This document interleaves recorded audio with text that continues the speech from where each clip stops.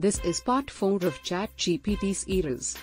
In this video, we are going to talk about the training data used to develop ChatGPT, one of the most advanced language models currently available. ChatGPT is a pre-trained model, which means that it was trained on a massive amount of data before it was released to the public.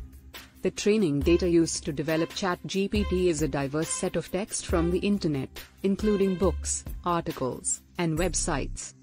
The training data is used to teach the model the patterns and relationships that exist in human language. The more diverse and representative the training data is, the better the model can learn to generate text that mimics human language.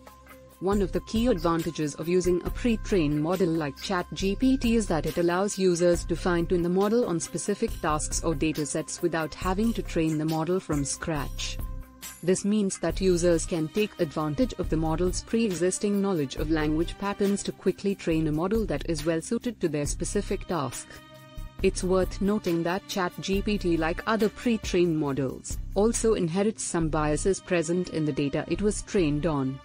It's important to be aware of these biases and use appropriate techniques to mitigate them when using the model for specific tasks.